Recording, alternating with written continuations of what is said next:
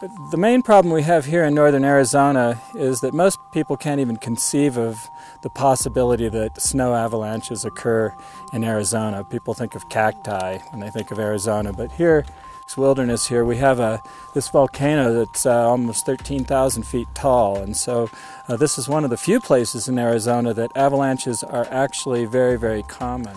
It's very important for people to realize where the ski area boundaries are, and that when they are inside of that boundary, they are taken care of by ski area personnel, including the ski patrol. Avalanche hazards are mitigated, and they have the lifts to get them to the different locations. But as soon as people cross the boundary into the wilderness area, it's very important for you to realize you're on your own out there. No agency is responsible for patrolling that backcountry. It's a wilderness area. You are completely reliant on your skills, your judgment, the gear and supplies that you have with you, and therefore people just need to fully respect the ski area boundaries.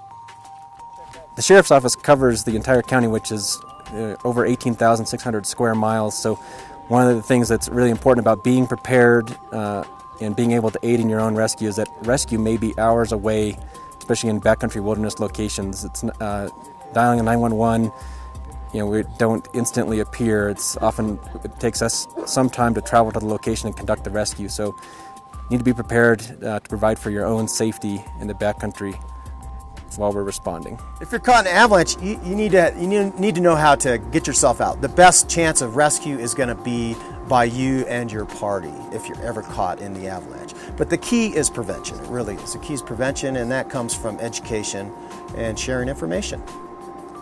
Whenever you venture into the winter backcountry, you want you to carry at least the 10 essentials and the 3 winter backcountry essentials. And those include a fire starting kit, extra food, extra water, first aid kit, extra warm clothes, navigation equipment including map and compass, pocket knife or a multi-tool, flashlight or a headlamp, rain gear or a tarp for shelter building, and sun protection including sunscreen and sunglasses. The 3 winter backcountry essentials are the avalanche shovel, avalanche probe, and avalanche beacon. To be a responsible winter backcountry user, you need to gain some education, because within a ski area like the Arizona Snow Bowl Resort, the ski patrol does various things to mitigate avalanche hazards. But as soon as you go out the boundaries and you're in the backcountry, you really have to be your own avalanche forecaster. You need to be able to assess the snowpack and decide whether it's dangerous or not. You need to perform your own rescues. In order to do this, you need to get some more information. There's lots and lots of opportunities for getting more education. Part of the reason that Kachina Peaks Avalanche Center exists is so that we can provide that. And we put on free clinics every year, and we also offer some more professional level clinics for people who are really avid backcountry users or want to gain a higher level of expertise. But as I said before, and I want to reinforce, you can be the world's greatest expert, and you really need to make good, prudent decisions regardless. And sometimes the person that appears to be the expert is actually not expert in terms of their risk management. And so when you're picking partners, just remember that you might pick somebody who has a lot of background. You also want to pick somebody that has their survival and your survival as their top priority, rather than the acquiring first tracks in new snow. Okay. A take-home message from Search and Rescue is to be prepared and to be able to participate in your own rescue.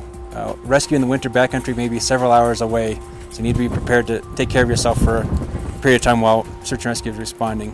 Make sure to tell somebody where you're going and when you plan to return, so that if you don't return, we're able to look for you in the right location. Education is available, and a lot of it is free. Go to our website at kachinapeaks.org and you can download the 10 essentials. We're also providing free Avalanche Awareness courses every month during the winter, starting in December. Sign up for a level 1. There's a small fee involved in a level 1. Great information, 3-day course. And once you've completed the level 1, sign up for a level 2 Avalanche course. Education is the key to survival. Knowledge is good. Fact of the matter is, avalanches do occur in Arizona. In fact, they occur right here on San Francisco Peaks. If you're going to venture into avalanche terrain, you need to understand avalanches. You need to understand the elements that contribute to avalanche hazard. Specifically, you need to know about terrain. You need to be able to identify what avalanche paths are. You also need to understand weather and also the snowpack. More important than any of that, you really need to make good, prudent decisions in your backcountry travel. And one way of gathering more information on that is to go to the website and find out what other people are seeing in the backcountry, and this can help inform your decisions. The San Francisco Peaks and Kachina Peaks Wilderness offer fantastic backcountry opportunities, and the Arizona Snow Bowl offers excellent skiing and snowboarding opportunities. The Kachina Peaks Winter Backcountry Permit is required to ensure that you are aware of the hazards that you might face if you decide to venture from the ski area out into the Kachina Peaks Wilderness. Please know the conditions you're getting into, have companions that know what they're doing and have good experience. And remember, have a good time and be safe.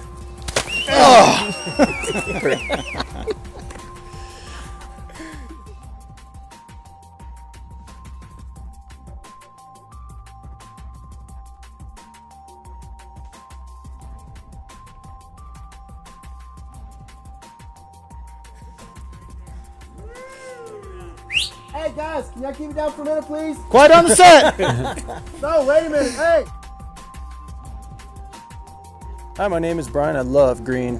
And hot chocolate is good too, and sunshine, and all those things are really cool.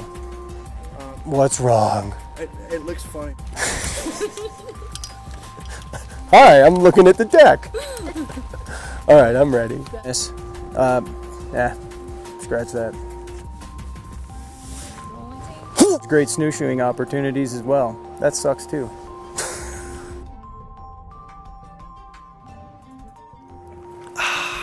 It'd be shimmering. I tell you, this dry weather is just hard on the skin in general.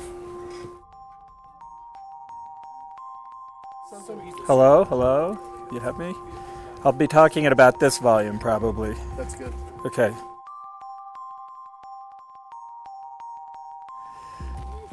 I hate being on spot. Can I run through the list? No, see, these are the bumpers we want.